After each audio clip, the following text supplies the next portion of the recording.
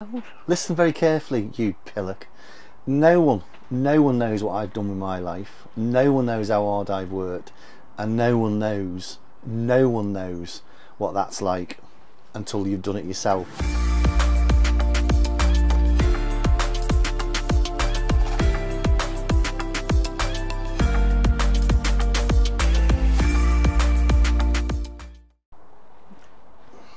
There we are, Mrs. B. Oh, hello. Where are we? We're on Ciao Bella. We're on the back of Ciao Bella. I've just literally got in from work. Yeah. No, I just put my sunglasses on, but tired, bit grumpy. No, I'm not. So, welcome to our monthly. I'm going to stop calling it a podcast. It's not a podcast, and it's No, because typical format. So, welcome to our monthly Q&A, where you lovely folk, send us in questions where we answer, and we only do, we don't do religion and politics. We don't duck anything. I don't share the questions with Mrs. B, because that's how you like it. I like to just shoot from the hip. So let's get straight into it, as they say, and then I can have me tea. Right, so the questions, as I say, all I'm doing here, folks, is just literally reading them out as they've been emailed in. And the email address is down here now. It's darrenevans05@gmail.com. Keep the questions coming. Right, are we ready? Let me just have a little slurp. And by the way, I love little fur babies down here sleeping. Yeah. He's been in his paddling pool today because we've had some right hot sunshine. Mr. B's been working. Right, here we go. Gareth Pauls from Tyne and Wear. It's okay for you because you earn a good salary. People are leaving Mercy and Marina because they can't afford it. Have a heart. Must be an easy life with a good salary and no pressure. Rant over, Mr. B. Oh. Oh. Listen very carefully, you pillock. No one knows what I've done with my life. No one knows how hard I've worked, and no one knows what that's like until you've done it yourself. So Gareth, get back to your back bedroom up in Tyne and Wear. You probably read the New Statesman or Private Eye and vote Labour. So thanks for popping by. Do one. Have a nice Christmas. Martin and Gail Roberts, location not disclosed. Ooh. Sorry, was I not clear enough there to Gareth? Right, anyway, Martin and Gail Roberts, location not disclosed. You two are great, thank you. We love watching you, and please do keep these videos coming. Oh, absolutely. thank you. We don't plan anything other than that. We've said thousands of times we do it. It's our little bit of a hobby. We love doing it. We're not a huge channel. We know we never probably will be, so thank you. Here we go. We want to jump the queue as we feel compelled to confirm as correct what a viewer sent in on your last podcast about lodges. Oh look, can I just say, lodges are starting to get a bit of a theme on here. It's a bit like my retirement plans. Or a GSA. Or a motorbike. Yeah. Can we just stress, before we go any further, the questions you send in, we love them, and the responses are just our opinions. So we're entitled to opinion. So if we upset, or if I upset more than Mrs. B, I don't mean to, but I'm not going to hide or shy away from my views. No. So please be, so that basically these two lovely pair, Martin and Gail, have put, please be very careful what you are buying, and please read the small print on the site you are living on. We thought our site, which is why we've not disclosed our location, was fully residential. Turns out the owner had the right to turn our site into nothing more than a holiday park. We now find ourselves surrounded by leisure lodges. Total nightmare and horrible. Also, buy the best quality you can afford. These, in our opinion, are £350,000 plus. Wow. Yeah, look, we viewed those, and we've said you may as well buy a house. No offence. Mr. B, you are right. It's not about being right or wrong. It's just an opinion. I just want to balance this. You are right, Mr. B. You may as well go and buy a house. The other thing no one tells you is the condensation issues in the winter. It's like a boat. Yeah, we get that. And very little chance of resale. Don't know about that. I really don't. We have had ours for sale for 2 years. No viewers yet. That must be tough. Thank you for reading out our advice, and please, for those out there, tread very carefully, as the whole industry, per your previous caller, lacks regulation. Oh. I don't know what to say to that, if I'm honest with you. Yeah, I'm sorry. The only thing I can say is that there's always a buyer for everything, isn't there? Some will come along. The price is right. Yeah, and love that lodge just like you loved it when you bought it. I feel sorry for you. Yeah. I really do. I do agree in what you've said. If you're going to spend £350,000 plus, you may as well go buy bricks and mortar. Personally, I agree. Look, I don't know the motivations for people buying lodges. It's the same motivations for people buying boats or living in a camper van. Everyone's got a different motivation, and go live your life. Yeah. I mean, we've looked, didn't we? We looked, and it wasn't for us to say. Yeah. I say the only ones. Well, the one site or the lodges on the site that we particularly loved, we've said it before, was down in the Cotswolds. They were beautiful, but I say they were £400,000, and for that, buy a house. That I won't change my opinion on that. A lot of money, but beautiful. I haven't looked at any lodges sub that. So I really don't know. So I just feel awful for you, Martin and Gail. Yeah. I hope you sell it. Fingers crossed. And I hope the industry, if that's the right word, does become a little bit more regulated.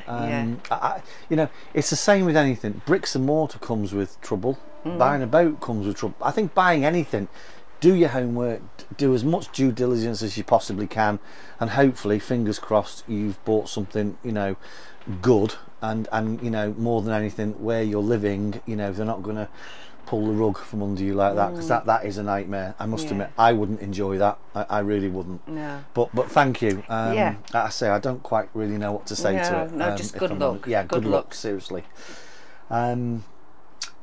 Ken and Marina Page from Port Talbot. Oh, sorry, Marion. Marina. We live on a marina. I'm really sorry, Marion. Could cause some domestic. It's been a long day. I've just got in from work. It has. This is what it's like when it first comes in. Mr. B, I do hope you were cheering on the boys a few weeks back in the rugby, Wales v England. You're damn right I was. Been watching since the early days, and we both love the banter you two have got. Thank you very much. That's a really nice thing to say. Yeah. Quick question, if we may. We'd absolutely love to know what other YouTube channels you guys both watch, and please make them not be boat channels. Mr. B, I bet you watch something to do with managing your rants. And Mrs. B thinks we think you are into the unexplained. Mrs. B, please blow us a kiss. Mr. B, deal with it. Deal with it. Mwah. So the channels that we watch, do you want to go first, or shall I go first? Well, I'll go first, because I know the question, so I right, okay. I'll be thinking about it. Well, I know. There's a couple for me. I've just stumbled across a channel called Exploring Alternatives. Absolutely love it, and it is about alternative ways of life. You know, living on a boat would obviously indicate that we're into exploring different ways of living. So I absolutely love that. I also, Mrs. B will laugh, I'm addicted to a channel called Fish 13. Oh. It's I think he's either Japanese or Chinese. Basically, there's no commentary, but it's basically a channel where he goes out in his Land Rover 110 or various other 4x4 vehicles, mainly Land Rovers, and does some camping. But he kind of films some of the kit that he uses to go camping. I'm addicted to it, absolutely addicted to it, and I would be not doing myself a favour personally, because I love Casey Neistat. Those are probably 3 channels. Some of you may have heard of, some of you haven't. I'd absolutely suggest wholeheartedly go and check out Casey Neistat. I think he's genius personally, but the other 2 are just kind of, you know, different ways of living and camping gear. Mrs. B. There's 10 more viewers we've lost. That fish is just so funny. I've always loved Most Haunted with Carl and Yvette and Stuart. So that's always going to be around. And I do like anything unexplained. I've just found a fabulous channel called Well I Never, and it looks like the guy that actually it tells a really good story about different interesting events, and it's not just about Britain, it's all over the world. He was doing a thing about mysterious ships that went missing, like the Marie Celeste and things like that. So he looks a bit like a hipster. He's got a lovely little beard and little glasses and that, and it's called Well I Never. I also like Slapped Ham and Nukes and Chills, which are all unexplained channels about paranormal. So anything paranormal or a little bit, you know, weird. What I can't say that I watch channels that film camping and no commentary. With no commentary whatsoever. And they're on for over an hour, some of them. Right, so I hope that answers your question. Paul Roberts from Nuneaton. Paul's put, sorry about this squeaky chair. Paul's put, I know you are no longer doing the bike videos, which is a real shame. Absolutely love those so much. Really funny and also amazing scenery. Thank you, Per, for doing those. You're more than welcome. We loved it. However, I would absolutely love to ask, what are your top 3 places you have visited on a motorcycle, Mr. and Mrs. B? Mr. B, come on now. BMW GSA you had was simply amazing. It was an amazing bike. You just had bad luck with it, surely. Yeah, absolutely. I'll deal with that now.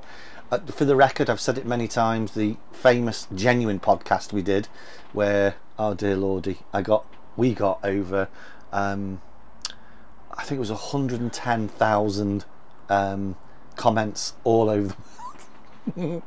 I've still got that podcast somewhere. I might play it one day and put it as a link. Oh, it was, anyway, yeah, I've said it on that podcast. That was a Genuine, when we were doing the bike videos, we had a podcast each week.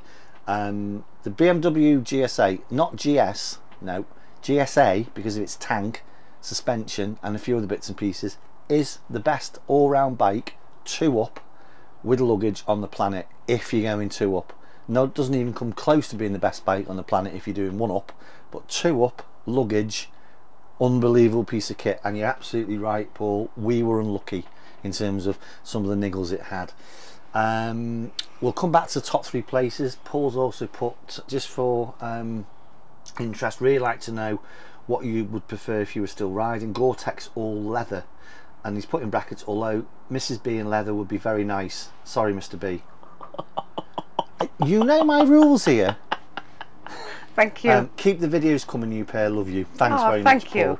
Thank you. Gore-Tex, if you're riding all year, Gore-Tex. If you are riding obviously on track, leather.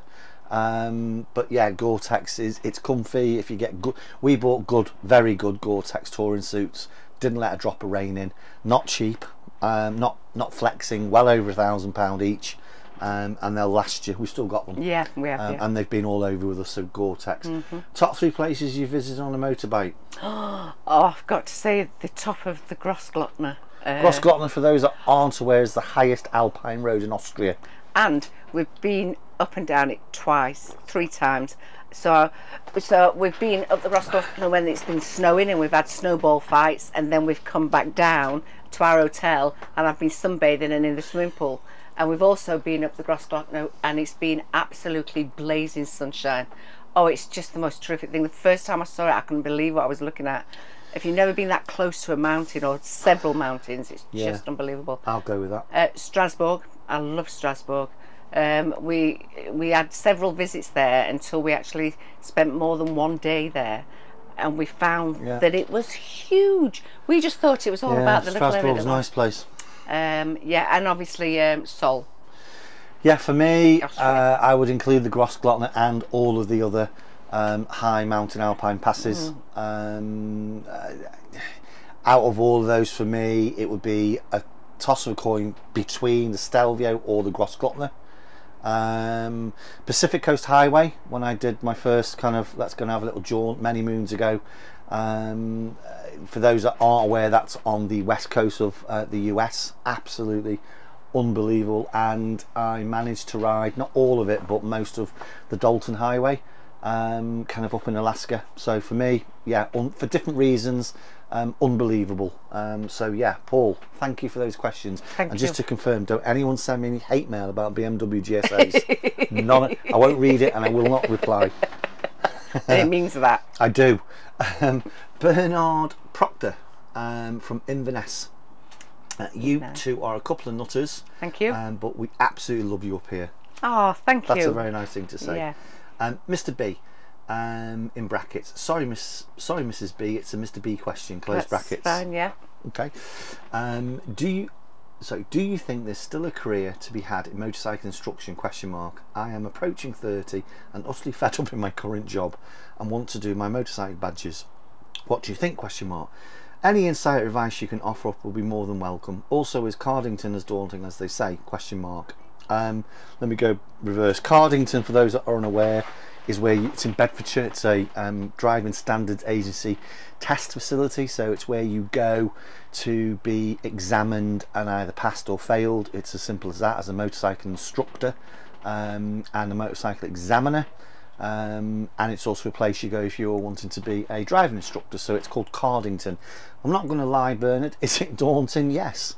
You know, you are, when you get your badges, you are basically entrusted to you know, safely and legally instruct another motorcycle user, that's a technical phrase, to go and ride on the highway. That is something that you don't give these badges out, and same for a driving instructor, I would imagine. Obviously I took my motorcycle badges. You've put you want to do both badges. Yeah, do both badges. So again, very quickly, for those that are aware, there's a CBT, which is compulsory basic training badge, so you have to have that qualification from Cardington to go and instruct someone to ride up to and including a 125cc motorbike. Or you can do, and you can also do your direct or large motorcycle badge direct access, DAS. So yeah, my advice, Bernard, would be do two. You know, typically when I was doing it many moons ago, typically what would happen, you'd go and get your CBT, and then you'd probably, as the instructor, you'd probably see that student probably 6-12 months later, or once the age and the qualifying period had kind of allowed, you'd see them back in your training school wanting to do the direct access. So, but that, let me stress, that was 20 years ago nearly. Things have moved on. I'm not as close to the motorcycle industry as I once was, for obvious reasons. When I did it, I got lucky maybe. It was still kind of booming in terms of folk still wanting to do and get a motorcycle. I don't know so much now, if I'm honest with you, but would I go and do it? Yes. There's still, I think, a living to be made. I think it's a lot more difficult for different reasons. Your biggest obstacle or your biggest challenge will be to get enough ground to do your CBT training and motorcycle handling, because that's completely changed. It was changing when I was coming out of it. So having enough ground to do those various elements of your CBT is going to be a challenge. But it's not unsurmountable, so don't let me put you off. I'm just letting you know that would be, for me, the big ticket item. Where am I going to get my students, my pupils, to practice, to demonstrate their competence in terms of handling the machinery before I take them for the on-road element? Trust me, as an examiner and an instructor, that keeps you awake at night. So that's going to be your big challenge, where you get your ground or where you put your students to practice. But other than that, go for it. And if you want any more information, send me an email and I'll bore you rigid with anything I can help you with. Hope that helps. We've had a chap that used to work on the marina that's gone to do his.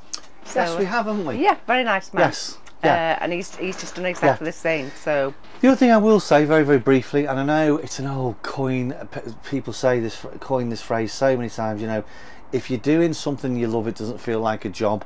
It didn't with me. You know, I don't want to go into too much background, but I built a fairly successful motorcycle instruction business. I franchised it in the end, and it never felt like work.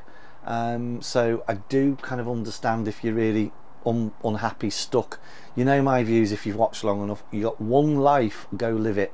And if you're not happy with what you do, change it. Mrs. B quite rightly will balance that sometimes by saying it's not as easy as that. It's not that I don't agree with that. I understand where that comes from, but I am grounded with keep moving forward, and if you're not happy, change it up, because you're only here once. Anyway, rant over. yes, it's a bit ranty tonight, I am, isn't it's it? because I've come home and I'm really hungry. And they don't do toast toppers anymore. Unbelievable. Oh, if anybody Don't can get me on find that. any toast toppers, Send me a tin of please. toast toppers. Just please, yeah. I've looked everywhere. Ned and Katie from Dorset. We have been with you two all the way from Tenerife. Oh, wow. That is That's 8 years. you deserve some type of award. Yeah, do you get a clock or something? So again, for those that don't know, our very first like little foray into the YouTube world was we did some kind of travel stuff. We've still got those on our channel, but they're kind of hidden away. Anyway, your boat is absolutely beautiful. Thank and you. Just want to let you know. Just want to know. Have you got that extra sofa yet? Surely you don't need anything else for that lovely boat. It really is a floating bungalow. That's all we really wanted to know. And if you have got it, will you take a photograph and show us? We haven't. We're frantically looking. Well, not frantically. We're looking. We will get one. It's coming and stumbling across the right one. And we've both got in our mind what we want. So we've seen a few recently that weren't quite there, but we'll get it and we will show you. And it'd be my seating position for It will. winter evenings. Yes, Probably mine I and will be Kenneth's. on the other sofa. Yes. Mike Price from Bolton. Oh, Now then, you two. Been watching for a long while now, and so good, and so far so good. thank you. Thanks for that vote of confidence, Mike. I'm absolutely new to boats, so please go easy on me. Here goes. We're still new to boats. Why do some of the wide beams I look at have that funny front with no place to sit on? That's not criticism. And others, like your boat, I think, have a place to sit on with the cover over. I think it's called a cratch cover. You're absolutely right. The funny looking ones also seem to get very narrow and pointy at the front. Is there a particular reason for this? Also, what happens if there's an emergency on those type boats? How do you get out of them quickly? Do you have to go all the way to the back, or can you get out the front? That's a good question, actually. That's You a can very get good out of question. the front. The front of those boats, I know what you mean, they go a bit like that, and they're very flat and slabby at the front. The window, you can basically open that window and it falls. It's an emergency hatch, so you don't have to run all the way back to the back deck. I didn't actually know that. Yeah. I didn't know so that. that by law has to happen. Why do they go like that? I have no idea. Maybe that's just the design of those particular boats. Yeah. Anything you want to add to that? No. I suppose it depends what you want. So some people would rather have the inside space, because you usually find that boats like that are boats that maybe have 2 bedrooms, so they use more space inside than having that extra room outside. Because we always say this is like our conservatory where we're sitting now, the deck, and the well deck at the front is like our balcony. So you know that's how we look at it. So we like to have that little bit of outdoor space. But Yeah, you want more room inside. The front, yeah, the well deck I absolutely love, although I don't do that much fishing at the moment, but I love that space.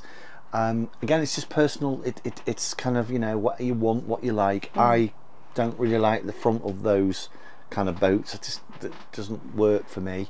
But I have genuine. I have no idea why they go, you know, so tapered in. I know exactly what you mean, because they design, do. Isn't it? It's just the design, just I think, the design. Mike. But just to confirm, you can, if you are, God forbid, ever trapped, you know, you can get out of the bedroom in the front. You can just the window's an escape hatch. Yeah. So yeah, just to confirm. Because otherwise it's a long run down, isn't it? Yeah. Mike, thank you. Yes, thanks, Mike. We've got 1, 2, 3, 4, 5. We usually go for about a dozen questions, so we've got 5 to go. Mark Cullen from Glasgow. Oh, hiya. Thank you for sticking up for the Discovery. They are fantastic cars, and when you have air suspension, you really don't want anything else, do you? No, correct. My car has done over 200,000 miles and still going strong. Wow. Also, you are spot on about not all cars are reliable. Similar stories to you with some of my work colleagues at work, Audis, BMWs, etc. Quick question, outside of the fact that, you know, you're really right about the Discovery. Look, just before you get to your question, Mark, it's just an opinion. I think I've shared before, my mother, God rest her soul, she had 2 from new. Worked them hard, drove them hard, serviced them, and not no issues.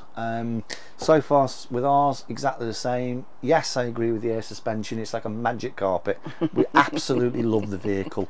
And yes, you know, funny enough, I'm working with a guy at the moment, I think I mentioned it on the last Q&A, who's in we've got friends with one, a RAV4. God almighty, he's having, I feel for him. You know, his car's I think 18 months, 2 years old, and at the moment he's threatening to take the brand RAV4. You know, I can't say because I don't want to get sued, but he's taking them to court. And I genuinely feel sorry for him. So yeah, no car out there is utterly reliable. We bought a BMW GSA fully loaded, 20,000 plus motorcycle, which is still branded as the best all-round bike on the planet. The arse end fell out of it in Innsbruck in Austria, so nothing is ultimately reliable. Mark's question, sorry, is would we ever buy the new Defender 110? Yeah, in a heartbeat. But we've got this. I expect to keep this for a long time, but who knows in the future. One thing we do know is we'll probably stick with a Discovery stroke Defender type vehicle. There's no doubt about that, is there? It's like being sat in an armchair. We love it. It's lovely. Just love it. I've just driven back from work. You know, they're beautiful vehicles. Mark, thank you. Thank you. Michael Llewellyn from Bridgnorth. Bridgnorth is in Shropshire, isn't it? I'm being very nosy. That's what these things are all about. Be as nosy as you like. Mr. B, where are those two lovely watches you have? Do you mind me asking what brand, please? They look like IWC. They are IWC. By Tag, they did a small limited edition a number of years ago, of 50. I was very fortunate. Again, that first idiot comment, no one give them me. I worked hard for them. They're very nice anyway. And you're also very right about the area. Sorry, about the arse end falling out of the wide beam and narrowboat market in general. I wonder why. PS, love the content of the channel. Michael, still got the watches. They're in the safe, tucked away. I've kind of reintroduced myself to my Apple Watch, only because I got a bit of peer pressure at work, if I'm being brutally honest with you. And I absolutely I've fallen back in love with the Apple Watch. I don't know which one it is. Can I just say as well, I think a little bit of that. We love Ant and Dec. Anybody that's over the pond, then you'll have to just Google Ant and Dec. And when we watched them on I'm a Celebrity and stuff, they were wearing those watches too. Can I just say that was absolutely nothing to do with me putting that back on my wrist, and I didn't even know that. That's a very, very good observation. But no, it was actually peer pressure at work. And I came back one night and thought, I'll just dig it back out. And yeah, so no, I've still got them. I say they're tucked away nice in the safe. You're absolutely right, they're IWC. Why is the arse end falling out of wide beam and narrowboats? We talk about it quite often, don't we? Do you know when we were looking for our first narrowboat? How long ago was that now? 3 years ago. And I was getting so upset because I'd look at a boat online, on Rugby Boats or whatever. I'd say to Darren, "Oh, that is so lovely. We've got to go and look at that." I'd show him maybe an hour or 2 hours later, and it'd say under offer or sold. And they were going so quickly that I thought we were never going to buy one that we liked and for the budget that we'd got. And now they're just hanging around for ages, aren't they? Yeah, it's. I think we both think it's. I think it's a hang up from obviously post-pandemic. You know, all that stuff. I genuinely do feel sorry for folk. I think you've got a much better chance in a narrowboat. There's a glut of wide beams out there. There's a glut of wide beams for sale here at the moment.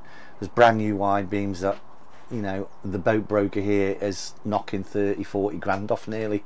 So you know, unless, I don't know, I was about to say unless a miracle or something happens, I don't see the market picking back up at the moment. I really don't. And I also think, I think a lot of it, or some of it, is also people finally realising these things aren't cheap to live on. Don't buy a wide beam, and certainly don't come to Mercia if you think it's going to be cheap. I don't mind sharing it. We've just signed our mooring agreement for another year, and it's £817 per month to keep this boat here. That's just the mooring fee, not the electricity, not the CRT license.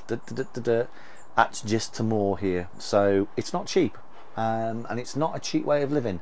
And I think some people have started to realise, oh, hold on a minute, If you're constant cruising, If you're out there constantly, Yeah. you haven't got mooring fees to Yeah. pay, and that's a huge look. £817 a month in mooring fees. Imagine just having that to burn on something else. Absolutely, that's a really, really good point. So no, it's and this is why we think maybe the narrowboats are. I think during the summertime, we've done it. You watch a narrowboat go past, and the dog's on the back. You sat there with your coffee, and you're tootling down the canal, and it looks idyllic, and it really is idyllic. I'm sure we haven't done it. But with a wide beam, unless you're down on the Kennerton Avon or you're somewhere where there's bigger canals. I wouldn't say the K&A, Not Thames. the K&A, the Thames or something like that, where there's predominantly wide beams. A wide beam is basically an apartment or a bungalow, isn't it? Yeah. That tends to stay more stationary. Yeah. So I don't know. It just seems to have come to a. Yeah, it's secular, as we know. That's the world in general. But at the moment, I don't feel good about anyone trying to sell boats, but mainly wide beams. But anyway, thank you for your question. Yes, thank you. We need to hoot on a bit because the light's going. Mary and Peter North from Middlewich, thank you both for directing us to the mooring fees at Mercia. Bloody hell, it's not cheap. Oh, we just said that. Yeah. Do you think that's why people are buying lodges and leaving? The ground rent on a lodge is dirt cheap. I don't know, to be honest with you. We haven't, because we didn't really look. We only looked at that one place down in Broadway in the Cotswolds. I know the ground rent on lodges are really cheap. I hope that's not why. If it's one of your purchasing reasons, well then fine. We've all got a budget, but it wouldn't be mine. It's got to be a nice place to live, and it's got to be a nice area, all that stuff. Do you plan to retire there, or will you move to a lodge? No on the lodge. Sorry if other people have asked that question before. Yes, they have, millions. We are fairly new subscribers. We'll let you off. P.S. Mr. B, what line of work are you in? I'm a chief people officer for a international pharmaceutical company. That's all I can say. Why are people leaving Mercia? Mainly because of the money. Yeah, it is. And we've got our cut-off point as well. Oh, let me tell you this: if it goes to £1,000 a month, which it inevitably will do in the next few years, we're gone. Yeah. That's it. Yeah. How do I say this politely? It's not the money. It's that for me would get to a point of this place wouldn't be worth that. And I love it here. And £817 a month, to be perfectly frank, isn't worth it. It's a beautiful marina, but yeah, for me it's £1,000. Once it gets to £1,000 a month, we're gone. I don't know what we're going to do, but we're not going to spend £1,000 a month just to sit in a canal. As simple as that. Don't matter how nice it is, that's just not financially viable. That's just silly. And I hope the marina and other marinas in the UK start to cotton on to that, because it's supply and demand, and the marketplace will dry up. At the moment, folks are still looking to live on marinas, but at some point it'll dry up. So yeah, I just think there's a perfect storm coming. I really do. Yes, fingers crossed it doesn't go. Yes. When me and Kenneth are walking around during the day and we look at it, they keep it so lovely here. It's lovely. It's a beautiful place to live. But is it worth what you're paying? That's £1,000 could be used on something.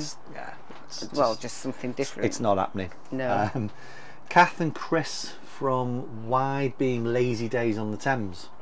You pair are very, very lucky, because we so wanted to buy Ciao Bella. Oh dear. We just couldn't sell our boat, our old boat, quick enough. And Chris didn't want a bridging loan. Good lad. Yeah. I did. No, Chris is a good lad. We viewed it twice, and the spec was totally perfect for us being out on the Thames. Of course, we have a lovely boat now, but we just want to say we could send at least a dozen folk your way if you ever wanted to sell it. That's good to know for the future. It really is a fantastic boat. That's it. Green with envy from the Thames. Oh, thank you. Kath and Chris, thank you for that lovely feedback. And I suppose she was built to be on the move, weren't she? Absolutely. Oh, glad you got a super boat though. Final question from Mark Windsor from the Midlands. you recently showed a clip of the paint on the side of your boat. Yes, we did. It looks like glass. What did you do and what did you use? And can you also please show us the roof when it's finally done? I'd absolutely be delighted to show you the roof, Mark. Do us a favour, love. You want those? Yeah. Those, excuse me. You know what I mean, don't you? The buffer things. So what did I do, Mark? I started off, and I won't go into, because again I don't want to go down the road of instructional content because you can get sued. So it's just what I did. No advice. No, this is what you have to do. Thanks, my love. Mind your head. Yeah.